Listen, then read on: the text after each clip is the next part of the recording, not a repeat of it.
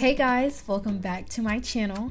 I hope everyone is living up their quarantine life the best way you can.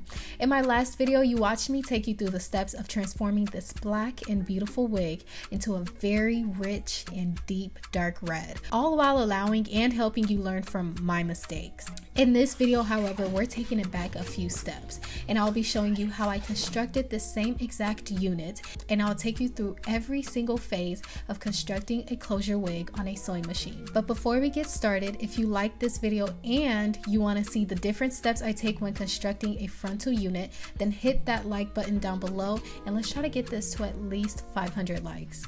Is that cool? Okay, with all of that being said, let's get started. Firstly, you will be needing a dome or mesh wig cap. I prefer mesh because it is breathable, one, and most importantly, it allows you to see through the cap, and this really comes in handy, especially when you're working with a sewing machine. You'll see exactly what I mean by that as we move along the video.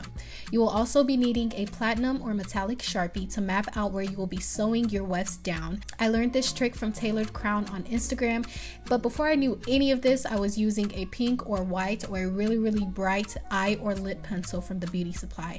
It's a much cheaper route and it also gets the job done. So if you watched my how to make a closure wig by hand, of course, video, then you picked up on this trick, but the same applies to a machine sewn unit.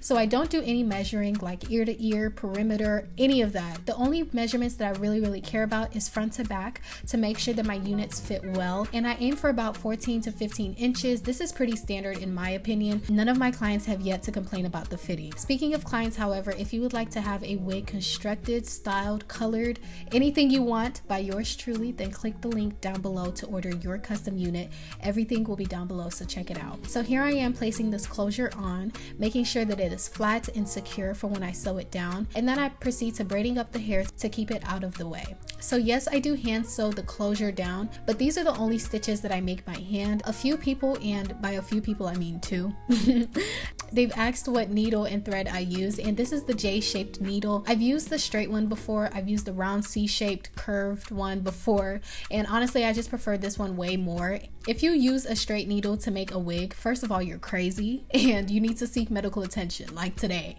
Seriously. But the thread that I use is pretty basic hair thread that I get from the beauty supply. To sew the closure down, I secure the first two stitches with knots by looping the thread around the needle 3 times, then pulling it right through. Then I continue by just doing simple stitches all the way through with no knots at all. I do this for the closure because I want the seams to remain as flat as possible. We don't want any bumpy wigs around here, right?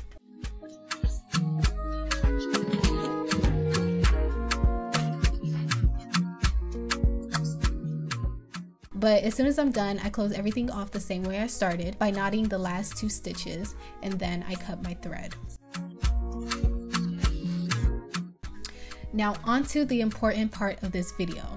This is your blueprint, your GPS, your maps, no Google. This is literally what is going to make or break your wig. So here we will be outlining where the wefts are going to be sewn onto, and I promise you this may seem super easy at first, but it all has to be well calculated for how many bundles you have and whether or not you will be single or double wefting some of your bundles. I'll get into the different criterias in a bit, but today I'll be showing you how I create my blueprint for 3 bundles with these lengths. So as you can see, the spacings are about 2 finger widths apart. I do this because I like to stick to double wefting my bundles. It's far less work than single wefting every single bundle, and also with this far of a spacing, it contributes to a very flat unit. So in this video, I did a total of 6 in the back, and on top or in the front, I did about 4 lines. The 4th line being the perimeter of the closure, so you can't forget that because that is where we will be putting our last track. You will also want to make sure that the line before the perimeter of the closure is not too close or crowding the closure, because again, we don't want to walk around with thick bulky wigs on our heads. I mean, at least I don't. So onto the sewing portion of this video. This is my current sewing machine, nothing too fancy.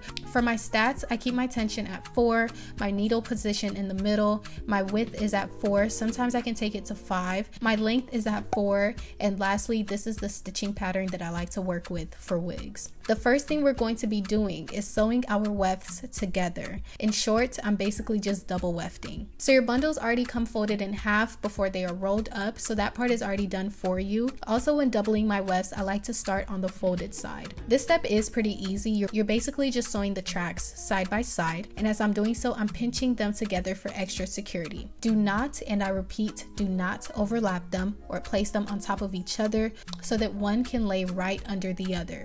You want to make sure that you're taking as many steps as possible to ensure that you have a pretty flat unit. Quick disclaimer. Although this video is beginner friendly, I am making this with the assumption that you already know how to work a sewing machine. If you don't and you want to learn how to use one, there are plenty of videos on YouTube where they will show you the ins and outs of working a sewing machine. My focus here is simply how to construct a wig.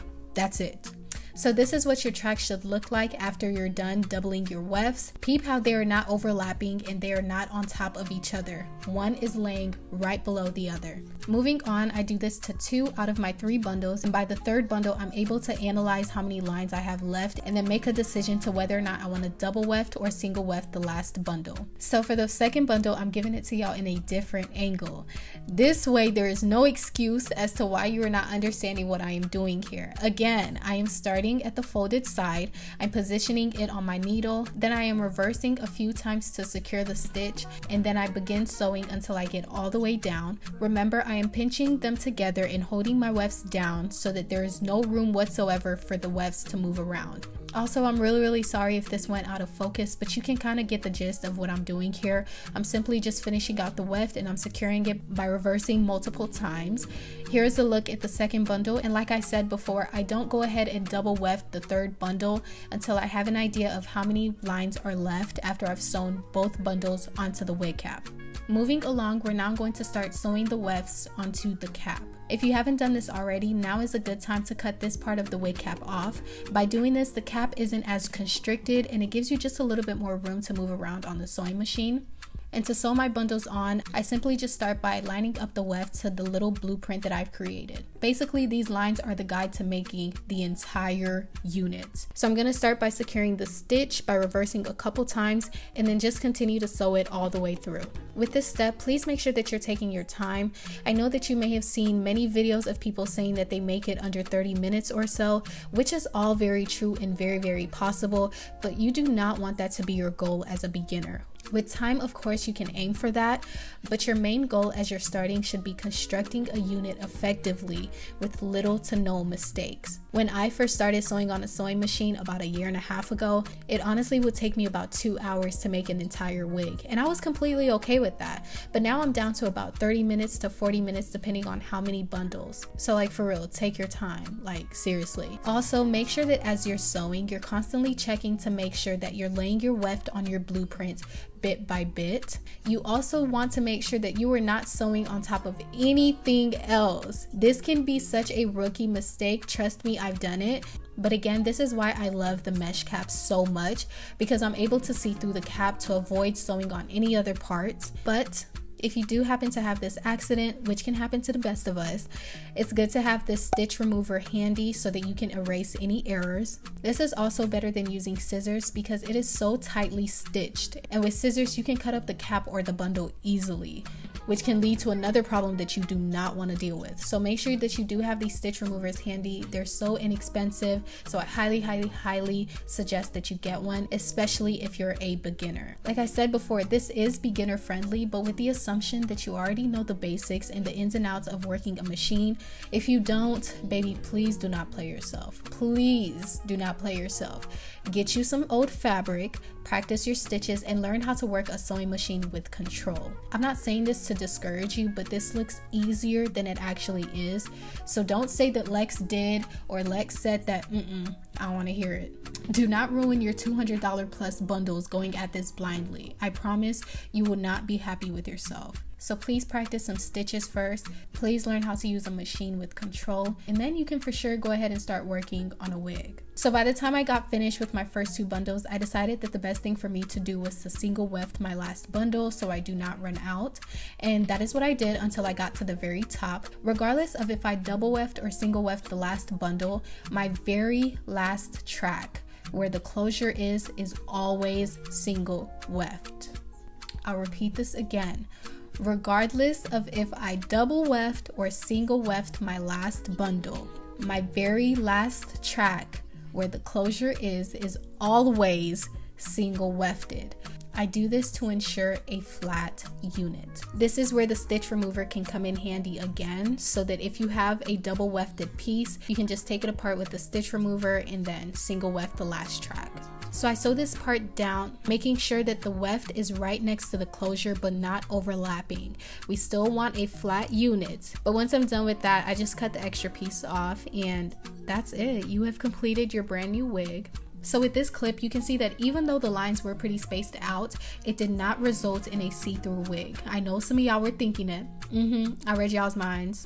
And then it being spaced apart definitely aided in making sure that our wig remains flat. It is 2020. Please do not walk around with helmets on your heads, please. So make sure those tracks are not too close to each other. That is what makes a bulky wig, especially at the top.